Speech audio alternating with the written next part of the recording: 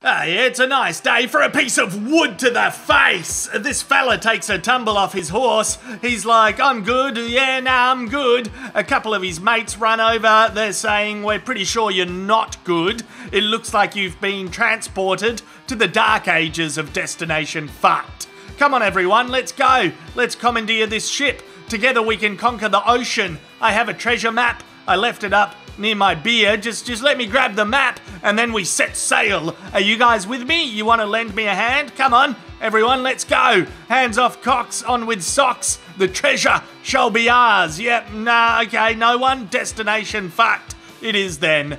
Here is a classic slow-mo journey towards Destination Fucked. I don't know why anyone would want to book a trip to a thorn bush, and there it is. He is stuck.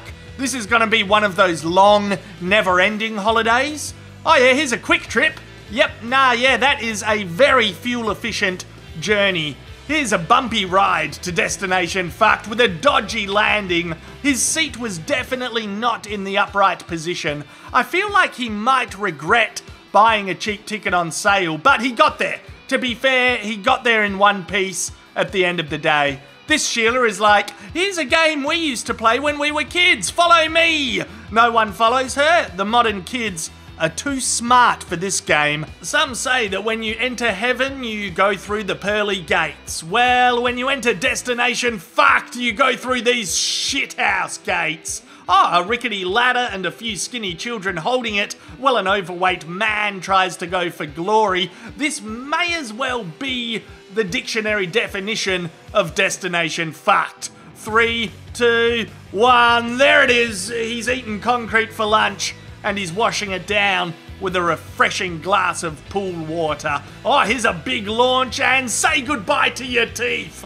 The tooth fairy of Destination Fucked will be claiming those, and she's not going to leave you any money. She's a fucking tight ass. Here's a bit of rugby action. Unfortunately, there is an innocent nutsack being sent to Destination Fucked right there. That's not good. The scrotum never did anything to that cranium. It doesn't deserve this kind of treatment.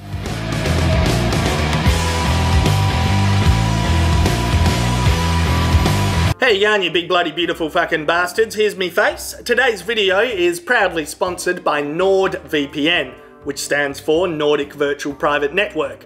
If you're not using a VPN when browsing the web, then I do recommend this company. The link is in the post description below, nordvpn.com/Ozzyman, and use the code Ozzyman to get 77% off on a 3-year subscription. I feel like we all know what a VPN is in this day and age. Basically, if you're not using one, then it's like going bareback on a one-night stand. It's a bit risky, is what I'm fucking saying. I mainly use it when traveling. Like, I had a layover in Guangzhou in China recently, and I couldn't use me fucking Facebook, I couldn't contact me family, and I was like, well, I don't have a Weibo account. I just bunged on me bloody NordVPN, and then I could get into Messenger, and I could tell the missus that I was having some satay chicken, or whatever you want to use it for, but it's good when traveling. You just log in, you can put it on your desktop or on your phone, there's a whole map, there's thousands of servers to choose from,